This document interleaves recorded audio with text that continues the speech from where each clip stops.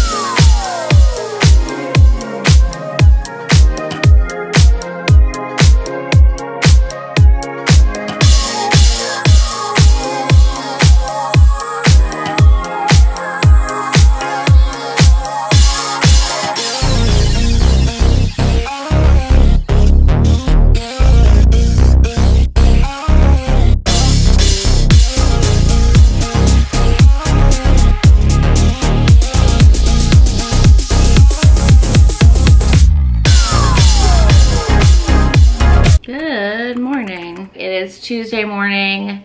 I have zero plans. I thought I was gonna drive to Atlanta, but I just don't feel like it. Yeah, just gonna finish tidying up the apartment, packing the last couple things. I actually am so ahead of the game. It's really nice. Yeah, just gonna take it easy breezy. It's kind of gloomy outside, which I love. It's supposed to rain in a little bit. Yeah, might go grab some breakfast or some snacks somewhere, but that is literally my only plan. I've gotten so much done off my checklist that I'm pretty caught up actually. Update, I'm going to try to go to Loveless Cafe. I've never been. Being that I'm working on like a Nashville must-haves vlog.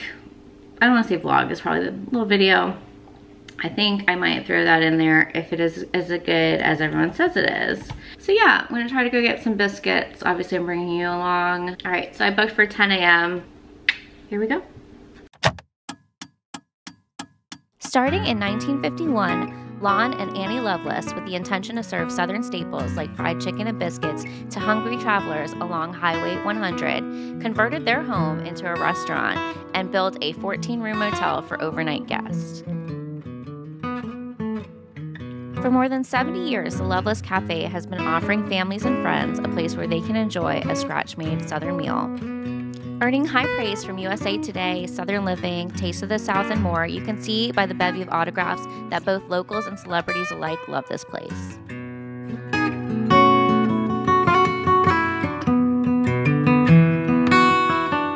I'll admit I'm a bit of a skeptic, and when I heard these were the best biscuits in town, I had to try them, but they were the best biscuits I've ever had in my life.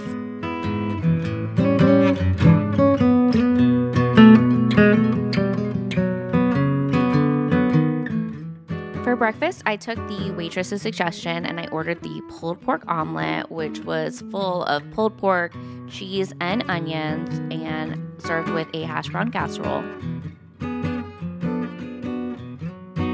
Over the years, the Loveless property has grown, including some shops full of signature gifts and 2 event spaces, the barn and the Harpeth room. I definitely recommend you stopping into the Hams and Jams Country Market. This place really put Cracker Barrel to shame because it's highly curated. You can get the same items that you can in Loveless Cafe that are frozen, as well as their jams and some coffee to go. We're back from a beautiful breakfast. Loveless Cafe was everything people say it is. It was so homey, and the little compound that they have is so well done. Like, they have like a little shop and they have an event center and then they have the actual cafe. The biscuits are every bit worth the hype.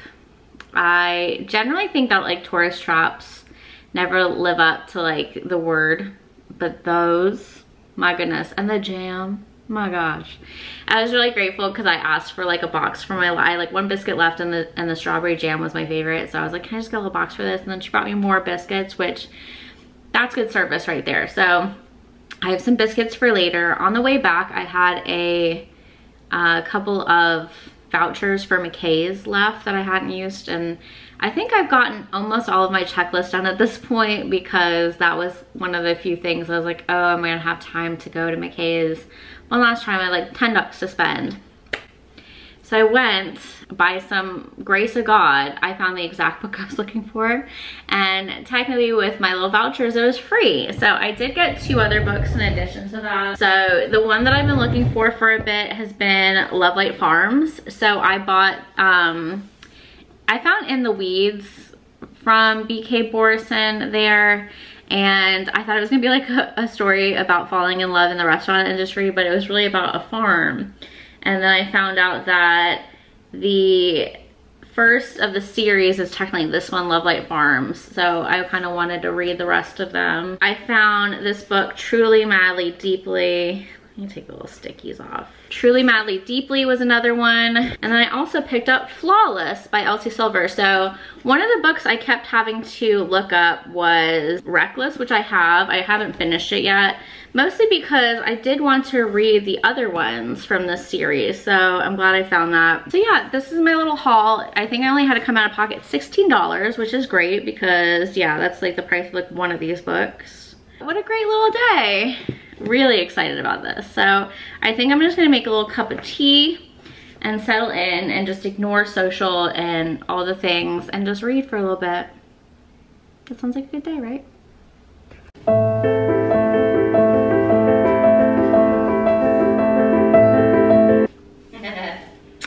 The beginning of that book starts with her walking in on her boyfriend cheating on her, and I guess like he must have been getting his dick sucked, and then his excuse to it was that he was helping this girl with like her vocal cords, like it was like a music thing. There was a reel I saw recently where it was like, if you cheat on me, you better be good at it because you're gonna have to cheat death as well. And that's all I have to say. If a man had the balls to tell me, I'm just like literally dick out, I'm just helping her work on her vocal cords, your dick would be out the window. Good night, see.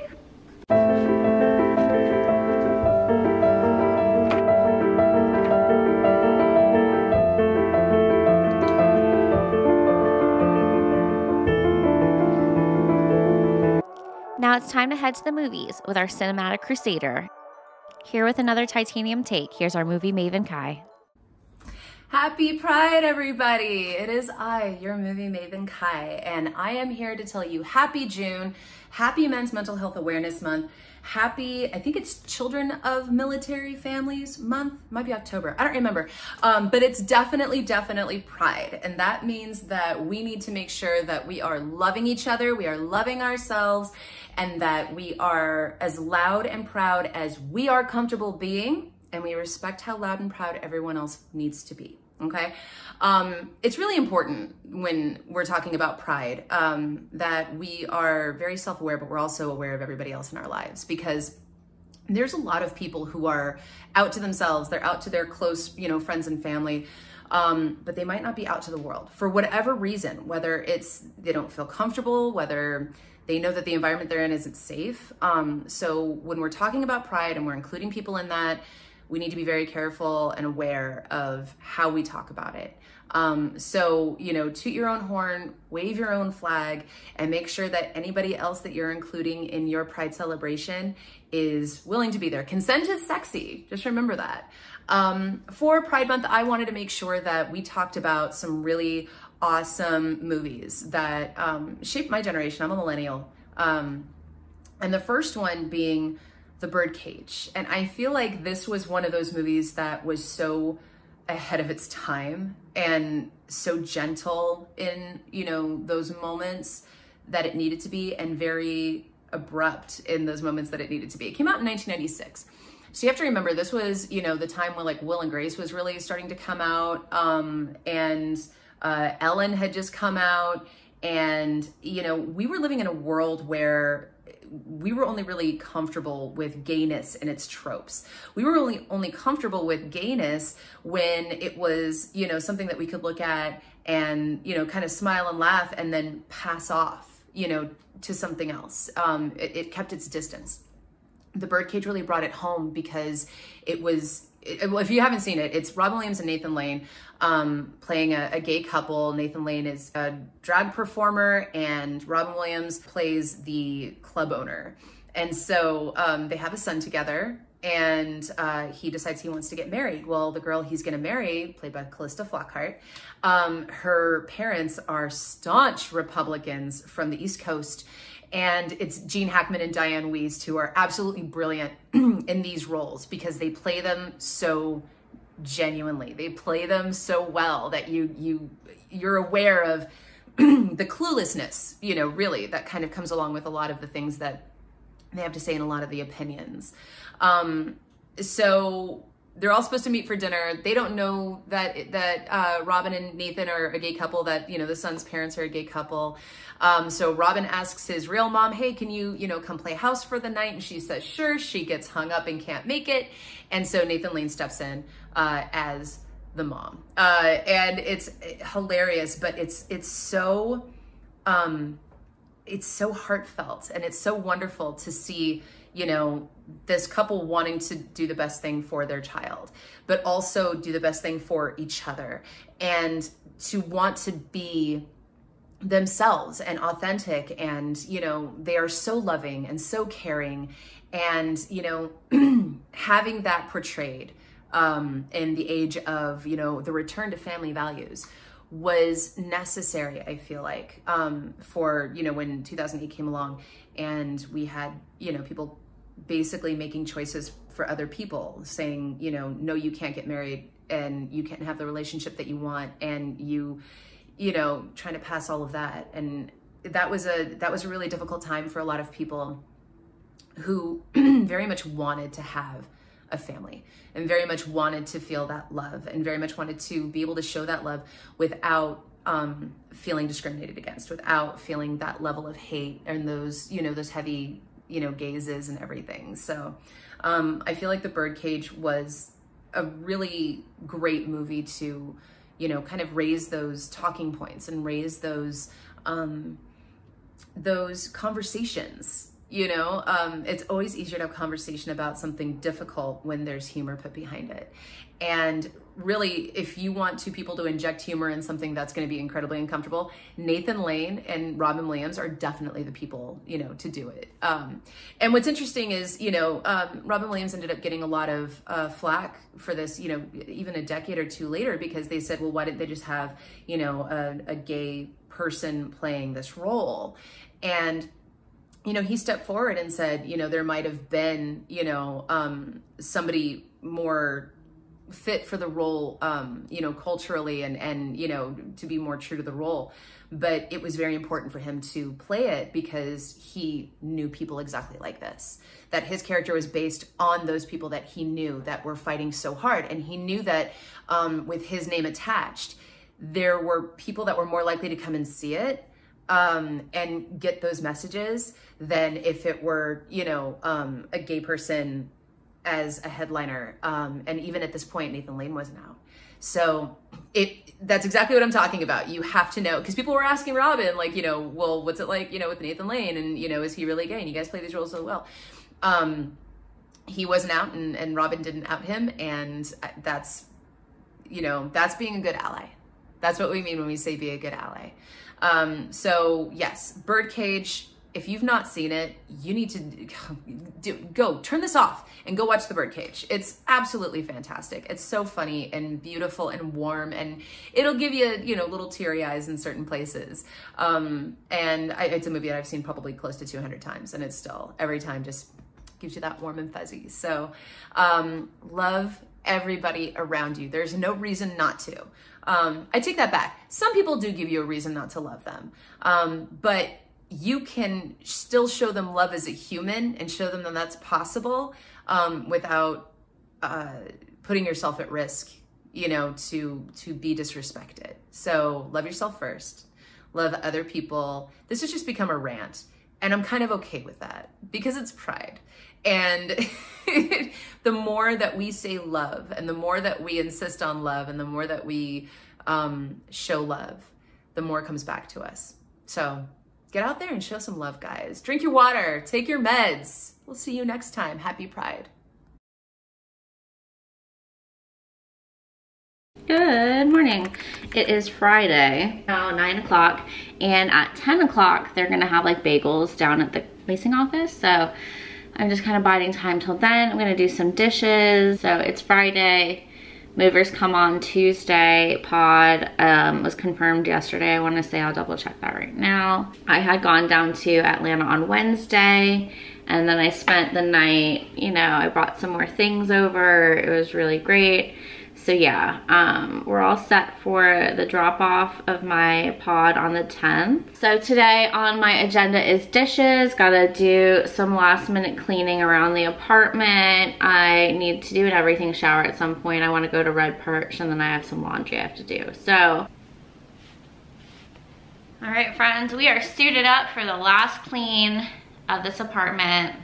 I'm excited to do this final deep clean, listen to Lil Morgan, but we've got like half an hour until bagels at the leasing office, so.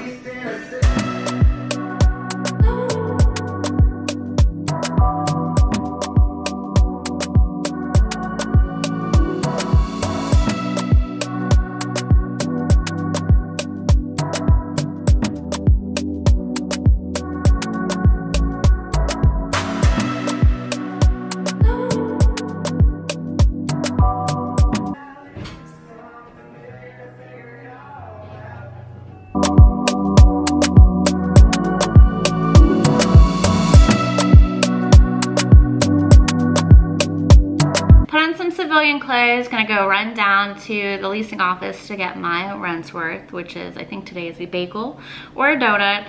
And yeah, I've got towels working, I've got some dishes going, so I've earned my little snack. So I'm gonna go down there. Hopefully I don't have to interact with too many community people, and on to the next.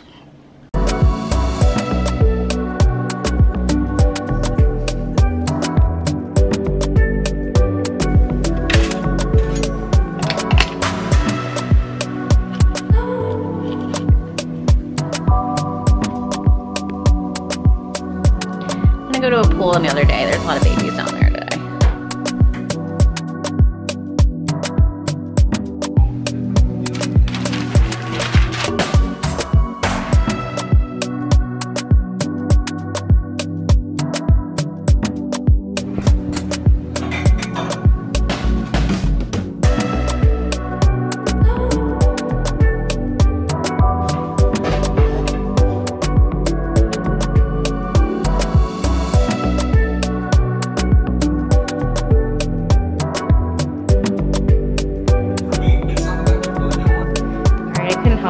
And get these from Sprouts one last time before I moved.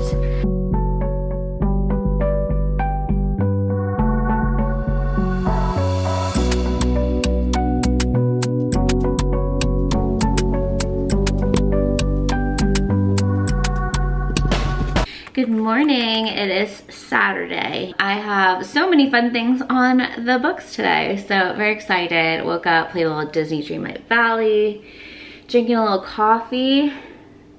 The plan is Bad Luck Burger Club, say goodbye to some of my friends, eat an amazing smash burger, best smash burger in town, no notes. And then I decided, because there's kind of a hang time between that and my hair appointment, I'm gonna try to go to a Shop of Things and or another couple places in East Nashville that I would never go otherwise. So yeah. Excited. Thank you so much for spending my last week in Nashville with me. It has been such an amazing time to live here, and I feel so grateful for all the people that I've met, all the food that I ate, you know, the things that I've seen. Definitely had some career highs here, and you know, I'll definitely have some, like I said, like a reflection video at some point, but it was really nice. Even though I did jump to Atlanta for a couple days, it's been really nice to have a great last week here. So yeah, let's do it.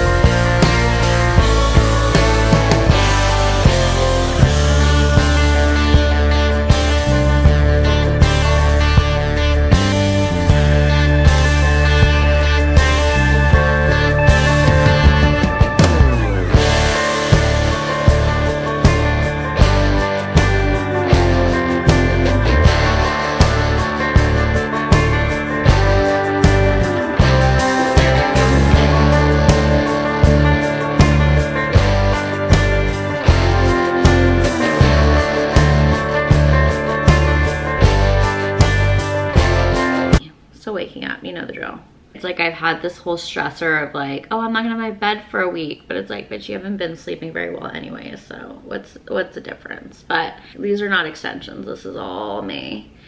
We only have a couple, probably what, 1 or 2 more videos sat in this little space here, and then you'll have a new background to look at, so. Is this a cowlick? Is that what that's called? And, wow, my voice sounds like shit. I don't know if this helps or hurts some days. Anyways, it's getting to the end of it all, right? Thank you to anyone that's been part of this Nashville journey. It has been wonderful and I'm very grateful, and it has changed my life so much, and I do think for the better. So excited to see what this next chapter brings. So love you so much. Excited to bring you along with me.